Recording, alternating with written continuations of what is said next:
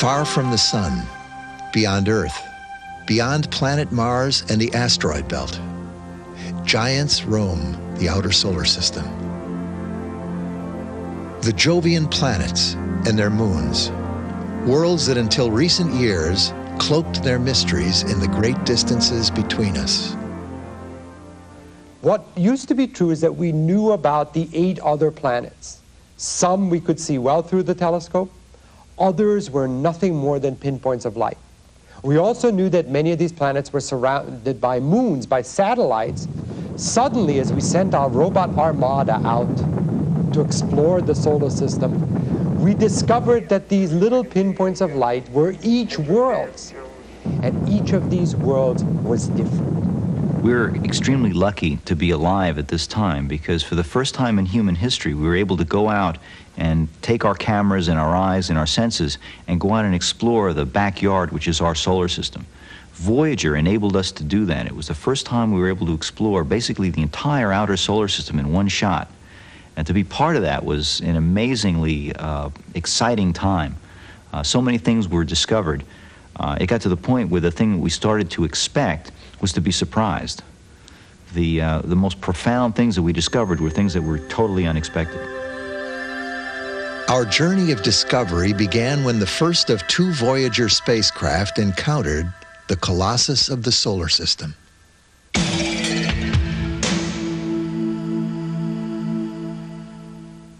Jupiter was recognized by the ancients as a planet, that is, as a wanderer amongst the background stars. And it was a prominent wanderer as well, 4th brightest object in the sky. After that, you couldn't say much about it unless you looked at it with a telescope.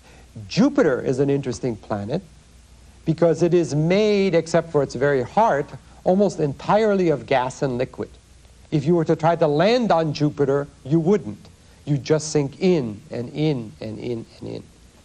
Jupiter is basically a large ball of liquid hydrogen and helium under tremendous pressures. And instead of being cold when a gas is liquid like it is on the Earth, the pressures at Jupiter are such that it's hot liquid gas. In fact, most of the planet is rather uniform in composition, rather similar deep down inside the planet as it is near the surface of the planet. Of course, as you come up into the atmosphere, it becomes cold enough that you form clouds. And those clouds even have some color, and that's why we can see these differences from one place to another, such as the bands. And what's interesting is that this enormous planet, where 11 Earths can fit side by side, whips around, turns on its axis in only about 10 hours. So think of this huge cauldron of gas and liquid whipping around so fast, there's an enormous amount of what we might call, with the technical name, sloshing. And we see the sloshing patterns in the atmosphere of Jupiter as enormous storm system, large bands of violent storm activity. The rotation rate of a planet has a really strong effect on what the clouds are going to look like. The Earth is sort of a medium-fast rotator, and so we get storms that look like hurricanes and cyclones and tornadoes, very characteristic spirals. When you take a planet and make it rotate fast, like Jupiter, it's rotating in 10 hours, and it's a whole lot bigger, these speeds get to be really appreciable from rotation. So the patterns that would have made cyclones on the Earth turn into belts and zones on Jupiter. Through the eyes of Voyager, we could see the violent motion of these immense bands often twist the atmosphere into colorful swirls of gas, including one which has captured our imagination for centuries.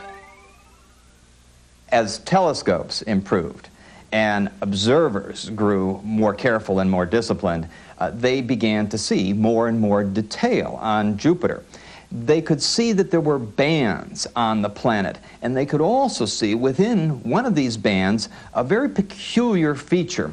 It was kind of reddish in color, and so astronomers, with their incredible powers of imagination, decided to call it the Great Red Spot.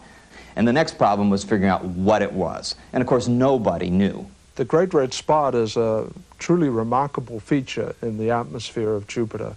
It is considerably larger than the Earth itself in size, and it has existed for many centuries now, although the color has changed over time. But it is a remarkably persistent feature, and we now know from more recent work that it has a circulation associated with it, which is very much like large storm systems on the Earth. This enormous storm has been observed raging unabated in the atmosphere of Jupiter ever since we first saw the planet through a telescope in the 17th century. The reason we think we now understand, here on Earth, tropical storms spend their energy by doing something terrible like destroying a city in Florida or devastating a part of the coast of the Gulf of Mexico. But there is no dry land on Jupiter where a storm system can spend its energy, and so the storms continue and continue for centuries and perhaps millennia.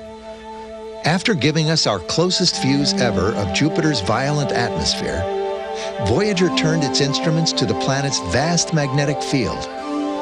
We didn't know before we went with spacecraft to the outer solar system whether we would find magnetic fields at all of the outer planets. Jupiter, we knew, had a magnetic field even from measurements from the ground. The radiation belts at Jupiter make enough radio noise that they were discovered in the 50s by radio astronomers from the Earth. It's like a huge bar magnet deep within Jupiter. It controls, if you will, a region of space around Jupiter that's larger than the volume of the Sun itself. Jupiter's magnetic field is produced, we think, in much the same way as the Earth's field. Deep within the planet, we think that there is a liquid metal that is churning over, creating a dynamo, which in turn produces this very large magnetic field. The liquid metal, in the case of Jupiter, amazingly enough, is hydrogen, and that material, which is called metallic hydrogen, is the conductor for the currents that are responsible for Jupiter's magnetic field. With its powerful storms and huge magnetic field, Jupiter provided Voyager with an awesome spectacle. But the real surprises came when the probe turned to the planet's astounding collection of satellites.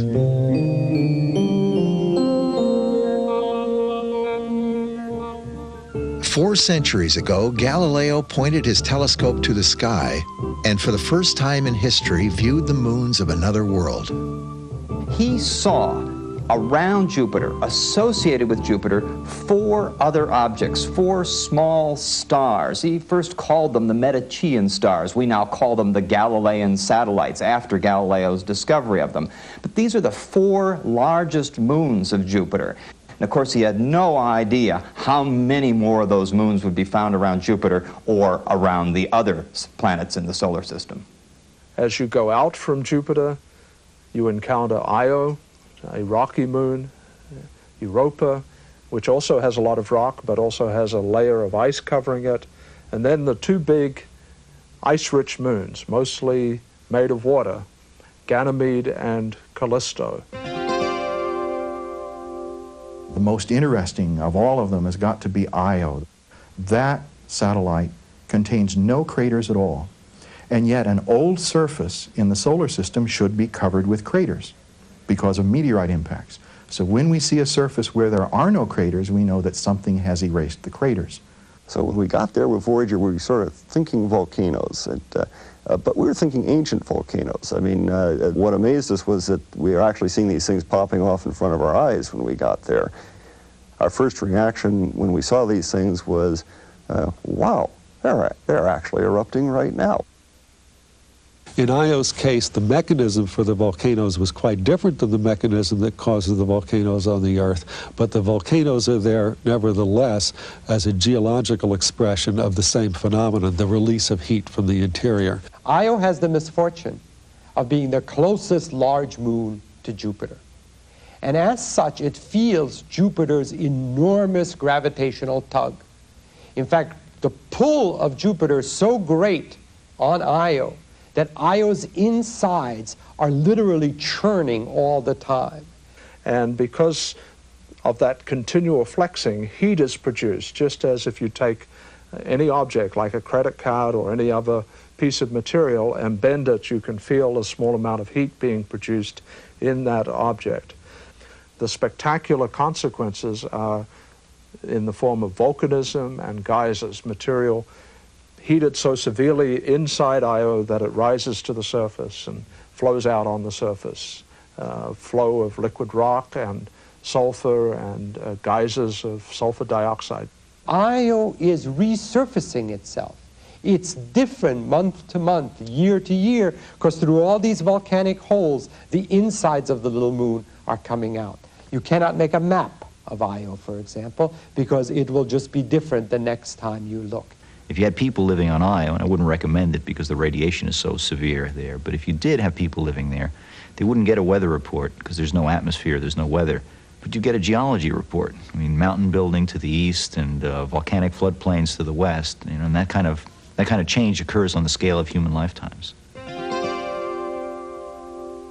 The next moon after Io, as we go out from Jupiter, is called Europa. It is a moon about the size of the Earth's moon. It is covered with water ice. We believe that the ice may be only 10 kilometers thick and covers an ocean of water underneath. Europa's surface is almost entirely devoid of impact craters. This tells us that the surface is relatively young. That is, it may be as recent as just a few hundred or even a few thousand years old. What's making that surface renew itself? It could perhaps be the same mechanism that drives Io to be a young object. The tidal heat energy works its way to the surface. In Europa, perhaps it's the same process at a reduced level of activity that causes the surface to slowly evolve.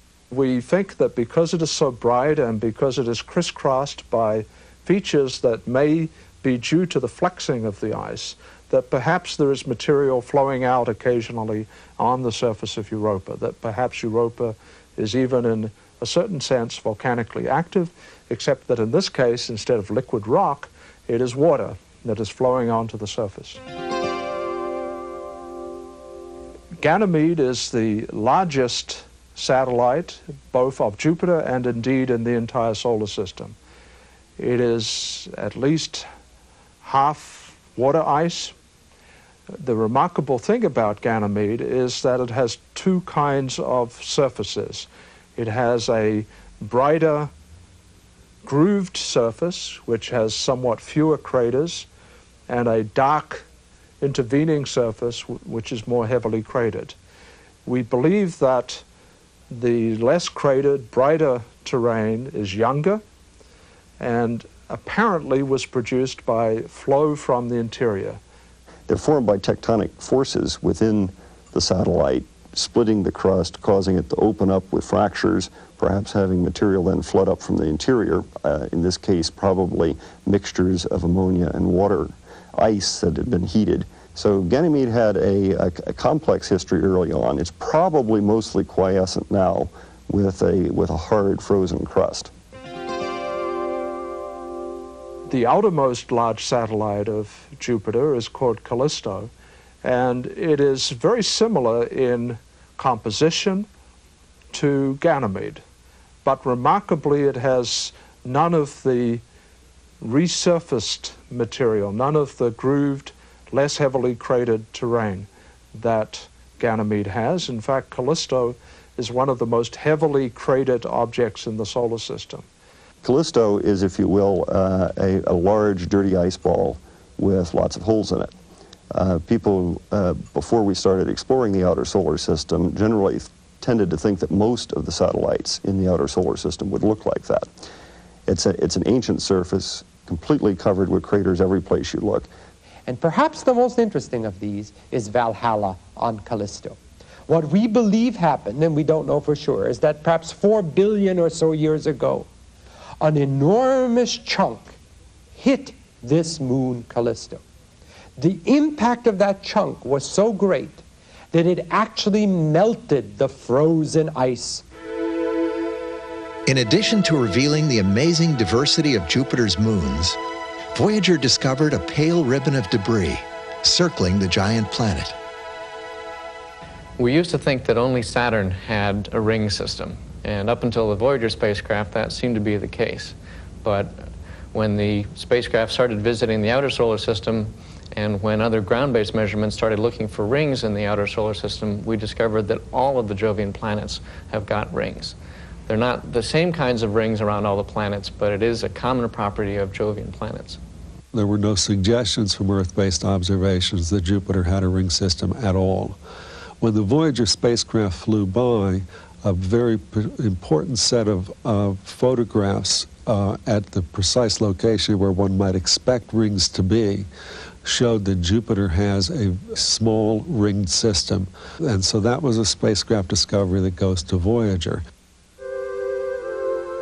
Leaving Jupiter, its moons, and faint rings behind, Voyager journeyed on to the next giant in space, to the ringed planet and its multiple moons, each with features we did not expect.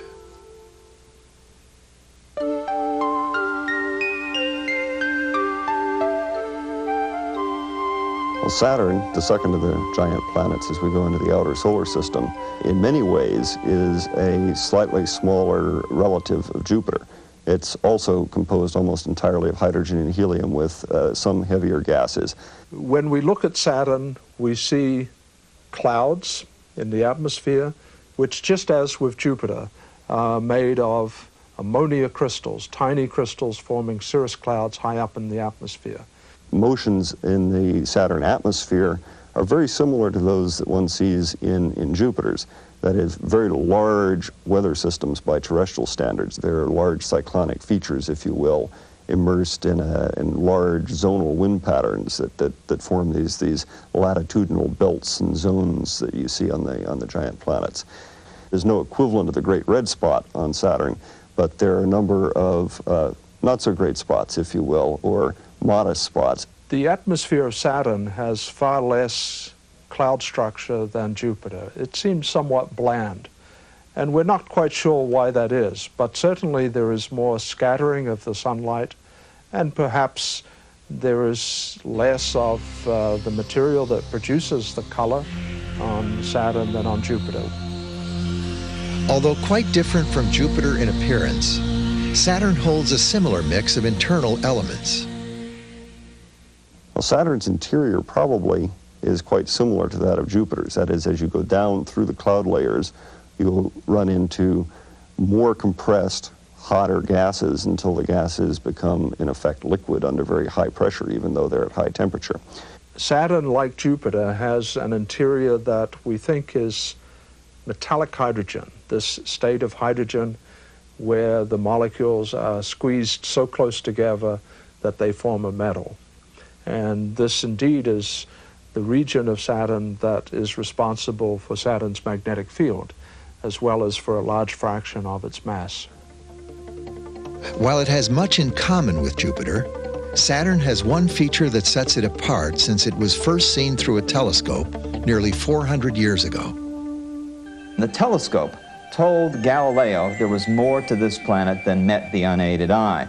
He saw the disk of Saturn, but there were a couple of things sort of hanging on either side of it, sort of like a couple of ears stuck onto the disk itself, and he didn't know what that was. We now know what he was really looking at were the rings of Saturn. When they were first seen, people did not know what they could be. It was even thought that it might be a solid object forming a ring around Saturn. Later, it was realized that that was impossible, and now we know that the rings of Saturn are made of a very large number of small particles, apparently mostly made of water ice. What would it be like to be inside the rings of Saturn?